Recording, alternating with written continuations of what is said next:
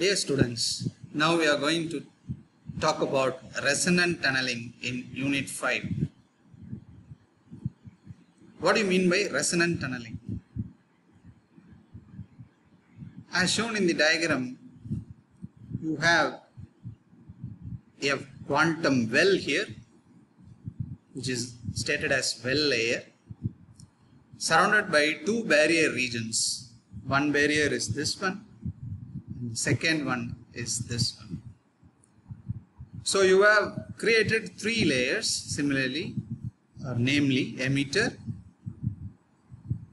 a well layer, and the collector. The well layer can be made up of, say, gallium arsenide, whereas two barrier regions are made up of materials like aluminum gallium arsenide, AlGaAs, whereas the well layer is only gallium arsenide. Suppose, imagine there is an electron here with an energy E. This electron with this energy cannot climb the barrier, enter into the well, and then cannot climb the another barrier to reach the collector region. So it has only one option. It has to tunnel through the first barrier, the quantum well, and the second barrier to reach the collector.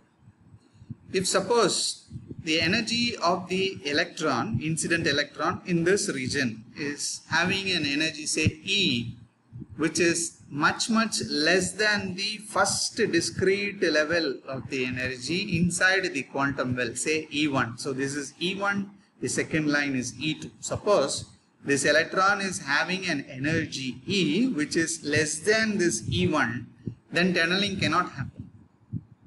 So to increase the energy of this incident electron, we have to apply a suitable potential across the emitter collector junction such that the energy of the incident electron becomes equal to the E1 discrete energy state inside the quantum well.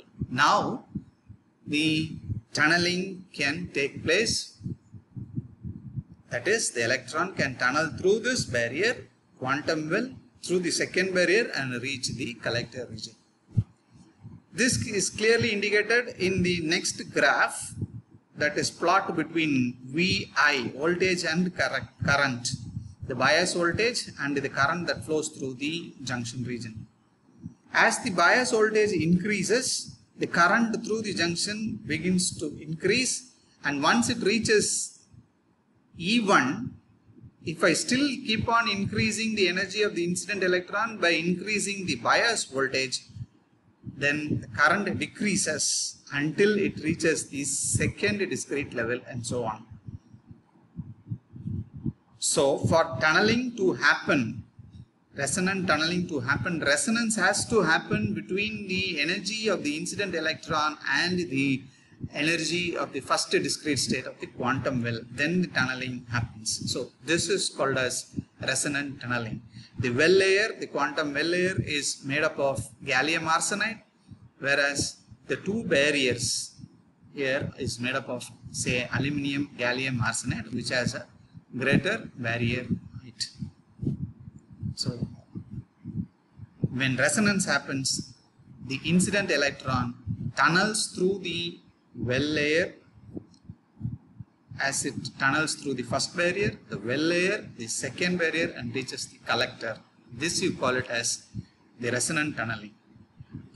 I hope you might have understood this simple concept. Thank you.